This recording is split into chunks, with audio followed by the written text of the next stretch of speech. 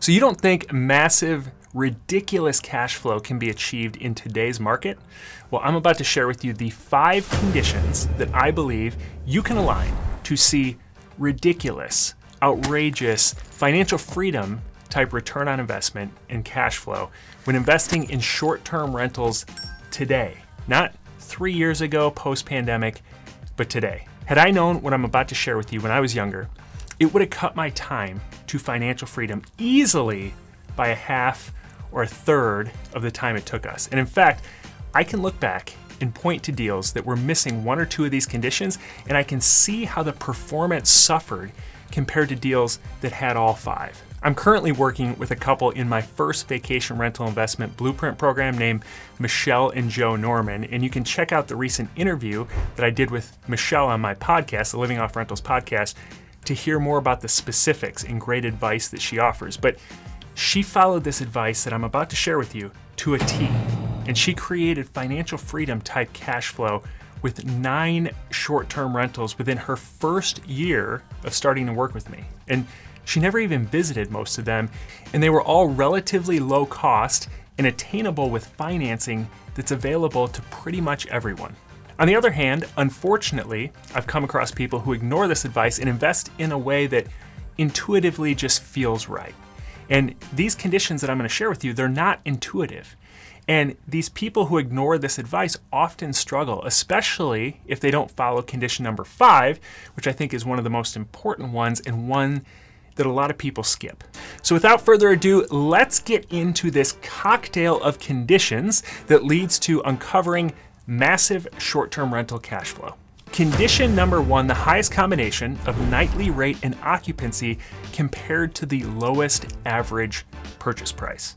So this one seems obvious, but what's not obvious is where this perfect combination exists. If you're like most people, you're going to gravitate toward the popular short-term rental locations like Palm Springs or Pigeon Forge or Destin Beach, or you're going to pick the large cities because that's where it feels like most people are going to travel to. What I'd encourage you to do is to stop thinking about what it feels like most people are doing and start to look at the actual numbers. This is exactly what Kelly and Kent did, who I work with. They considered buying in the popular vacation area of Traverse City, Michigan, but after doing the research, they could see that the nightly rate and occupancy combo in Interlaken, which is right next door and not nearly as mainstream, is actually higher because it's not as seasonal as the more mainstream Traverse City, which actually nets you more income on average, while at the same time, when you look at the median purchase price is about half in Interlaken compared to that of Traverse City. So half the price, which means lower expenses like mortgage, taxes, insurance, etc., yet just as much income based on what short-term rentals are getting in terms of nightly rate and occupancy, which means ROI and cash flow that are awesome. Condition number 2, which really is kind of along the same lines as condition number 1, is to leverage markets that are just outside of these really short-term rental regulated or restricted areas, which are often larger cities. What cities typically do is they make these rules or they pass these laws that restrict short-term rentals. But if you think about it, what that does is it restricts the supply, but it doesn't cut down on the demand whatsoever. It's not like they're turning people away in terms of their demand. Actually, the demand is growing every single day because more and more people are using Airbnb every single day. So these people will search this city and see that there's not nearly enough supply because the supply has been restricted.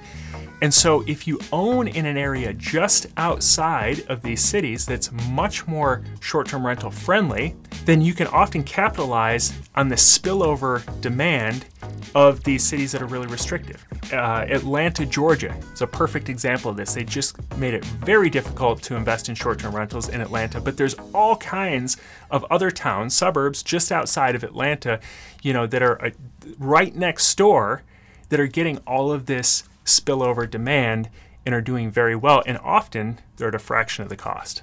Condition number 3 is to pick an area that has some local draws. So after you've checked the box on condition number 1 and condition number 2, you don't want to just pick some random area outside of a large city that has no draws to it. So what I mean by local draws is something as simple as a museum, a water park, a beach, a mall, casino, any of these things that are going to draw people there, in addition to the reasons that people travel just in general, just to visit family, to go to weddings, to go to funerals, for work. These are all reasons that people will book your place in addition to the local draws.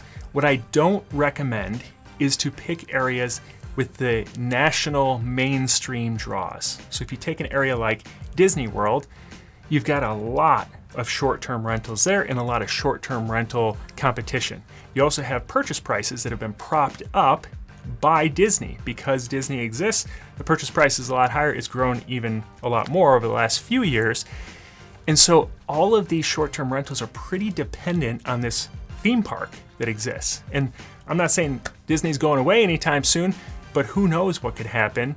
And so I don't like to base everything, put all my eggs in one basket on one mainstream draw, in addition to the fact that it's going to be a lot more competitive, a lot more expensive to invest there. I would much rather fly under the radar, pick an area just outside of these restrictive larger cities where you can buy at a fraction of the cost, it's less competitive, and there's some local draws to that area that are going to bring people there.